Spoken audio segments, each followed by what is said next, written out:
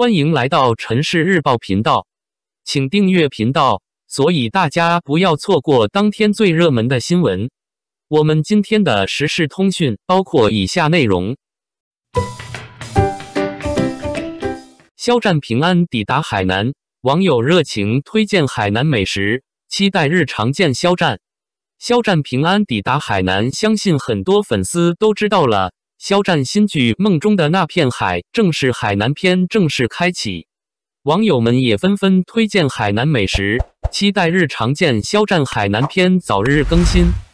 肖战从2月9日官宣进组新剧《梦中的那片海》后，除了官宣代言外，已经好久没见肖战了，粉丝也心疼肖战拍戏辛苦，没有催促肖战工作。这次肖战专场海南，粉丝也是提前呼吁不要去围堵肖战，不要给肖战制造麻烦等等。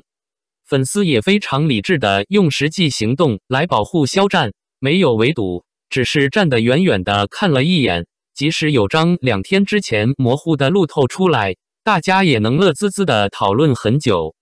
是真的想念肖战，但最终还是理智战胜了想念，即使是在海南的粉丝，大家也不约而同的选择不去打扰，反而安利起了海南的风景美食，希望肖战能够在工作之余能够去周围游玩放松，去品尝一下正宗的家乡美食。比起去现场围堵肖战的行为，这种行为更值得推荐。众所周知，肖战每去一个地方，工作室基本都会更新日常见肖战相关内容。那这次虽说是去海南拍戏，但日常见肖战海南篇还是值得期待的。而对于海南的特色美食，海南的当地粉丝肯定更有话语权。看到有推荐糟粕醋零水酸粉，有推荐海南粉椰丝包清补凉等等。还有粉丝提醒，海南越来越热，要注意准备防暑的物品，特别是要注意防晒。海南很晒，不要一不小心又被晒成炭烧兔爪。从这一件件小事之中，处处弥漫着粉丝对于肖战浓浓的爱意。话不多说，那就祝肖战能够在海南吃好、喝好、玩好，拍戏一切顺利吧。肖战坐稳顶流，2部剧4个台播，另有2部未拍大剧带着他的名字。近期，肖战杨紫合作的《余生请多指教》宣布3月15日开播。与此同时，迪丽热巴任嘉伦合作的《与君初相识》也宣布即将播出，不过是在3月17日。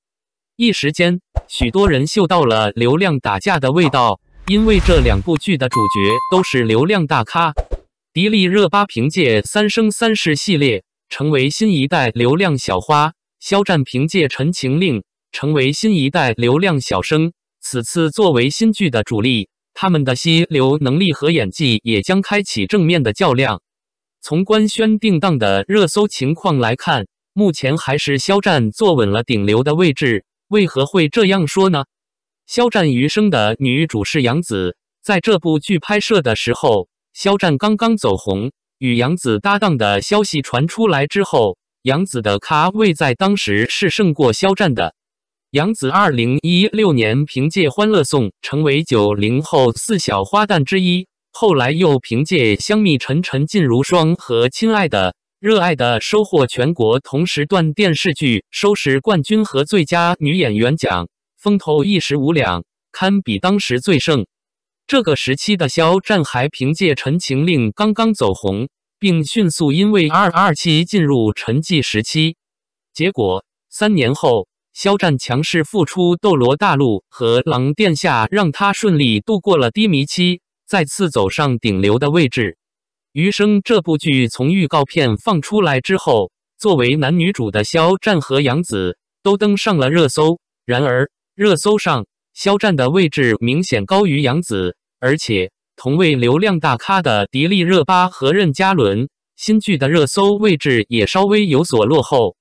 热搜排名之外，余生官宣会在湖南卫视热播之后，芒果台的评论区也挤满了人，排在前面的大部分都是肖战的粉丝。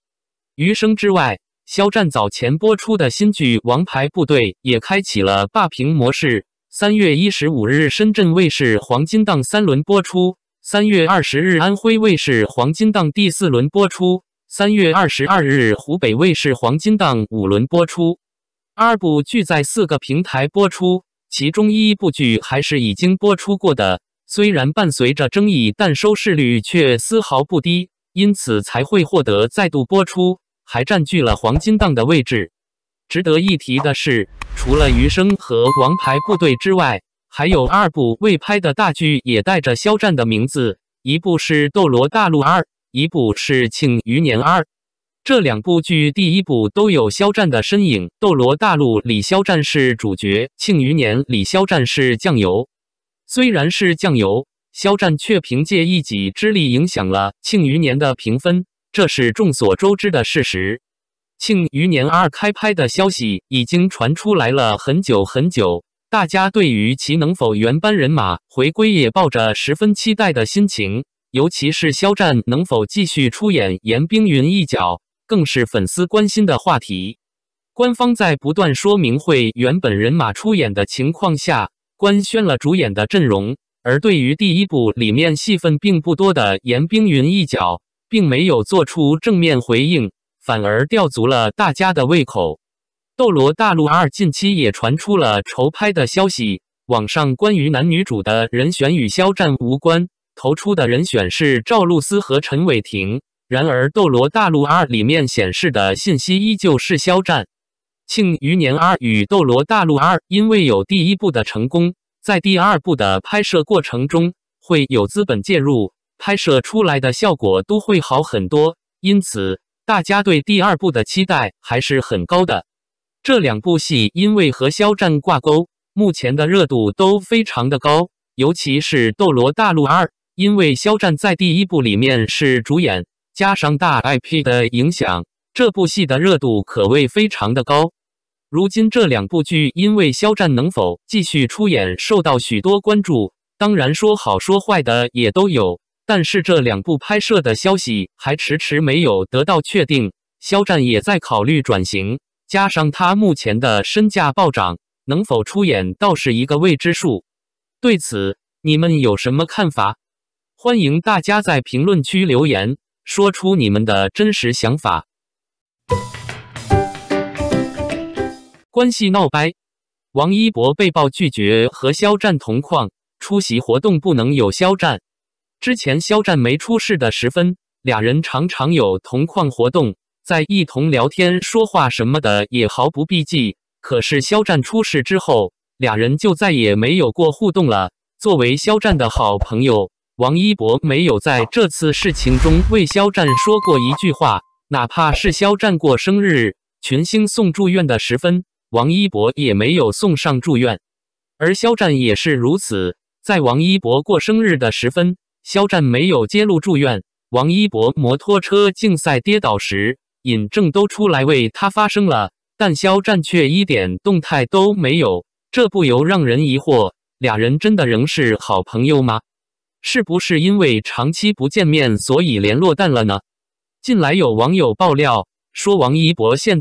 已在尽量避免和肖战同框了，还说之前曾有一场活动，他参与的时分还提了要求，就是肖战不能去，假如肖战去那他就不能去。假如爆料是真的，那是否说明俩人之间的联络现已完全闹掰了呢？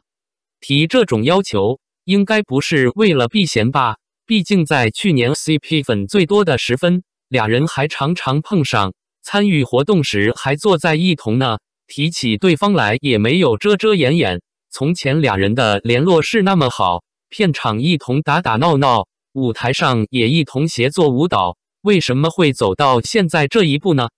感谢您观看视频，如果您觉得本时事通讯有用，请不要忘记点赞、评论和订阅。祝您生活愉快，充满活力，再见。